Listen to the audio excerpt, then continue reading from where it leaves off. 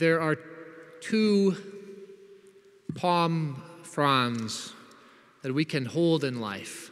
So what I mean by that, there are the palm fronds which we can hold as we do today, as those in our gospel, our first gospel at the beginning of Mass, held before Jesus to look at him as a spectacle, perhaps looking and gathering around him so their neighbors knew that they were righteous, so they wouldn't be left behind or left out. That's one palm frond that we can hold.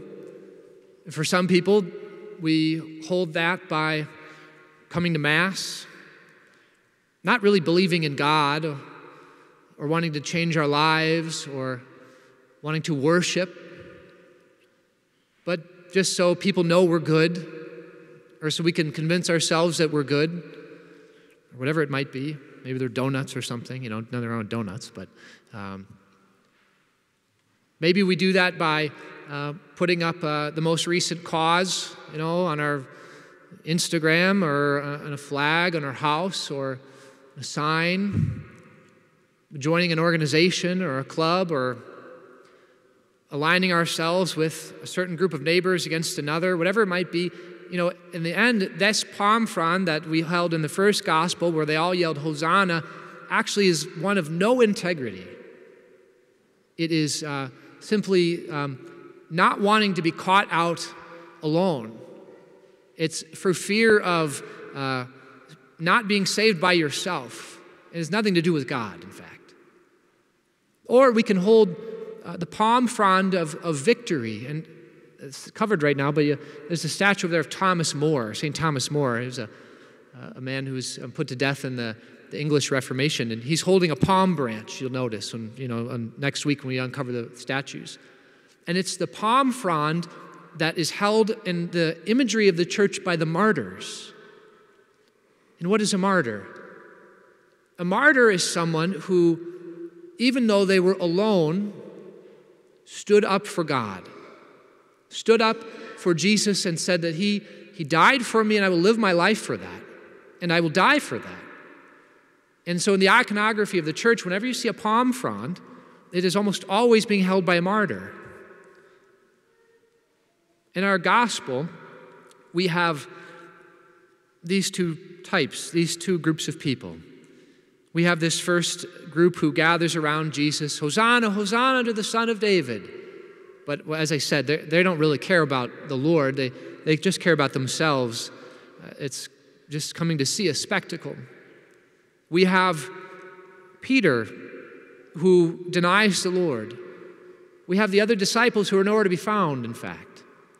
Every single one of them, all of the people you'd expect to be gathered around Jesus in support are gone.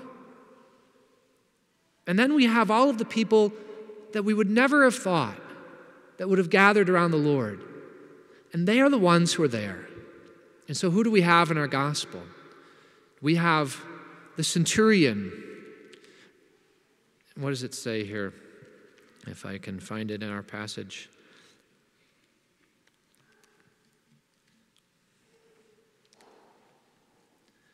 I may not be able to find it here, but the centurion who looks out and attests that God is being glorified, and the church has named him as a saint.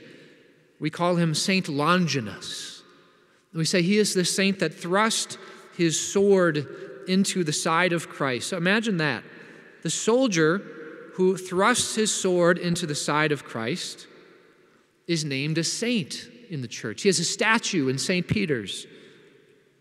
Who else do we have? We have the good thief, the criminal who is being put to death, and rightfully so. He may have taken a life or been a part of rebellion. And he is hanging next to the Lord, and he calls out and he says, "Remember me when you come into your kingdom."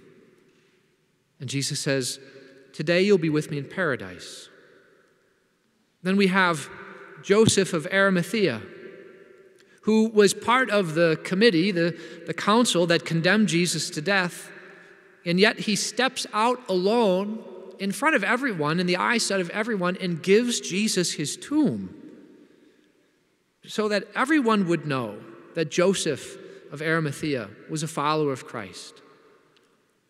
And each of these are saints in our faith. And I always like to say that the first saint is Dismas, the good thief. Imagine that. Because Jesus says, today you will be with me in paradise. So I think he's the first saint. Imagine that. The first saint is a condemned murderer. So I don't want you to actually raise your hand for this, but in your mind, I want you to raise your hand. Raise your hand in your mind if you ever desire to murder anyone. Raise your hand if you wish you had been the one at the side of the cross to thrust your spear into his side. Raise your hand if you wish you had been the one in the council that voted to condemn Jesus to death. And if you can't imagine yourself being one of those people, then it's going to be really hard for you to imagine yourself as being saved by Jesus Christ from your sins. This is the point of this gospel and of our faith. Pope Francis says it all the time. The saints have always said it, that Jesus came to save sinners. And if you can't put yourself in their shoes, then you're one of those palm frond holders in the first, just there to toot your own horn. You're a member of the self-righteous, and there is no joy in heaven for you. But if you can come before the Lord, and if you can say, I am a sinner, have mercy on me. I don't deserve you, and yet here you are. And my actions have put you to death, and my denials have made you alone at the cross.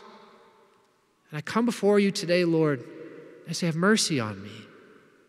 If you can do that, then you'll be saved. It's the message of our faith. It's the message of the gospel. And so I pray as we enter into these holy mysteries of Holy Week that we, especially, through Saturday midday, we spend a little time in sorrow for our sins, our failures. And if you can, maybe even weep for them. So that way you might actually be saved by the Lord. We pray that we might do that to know the glory of Easter.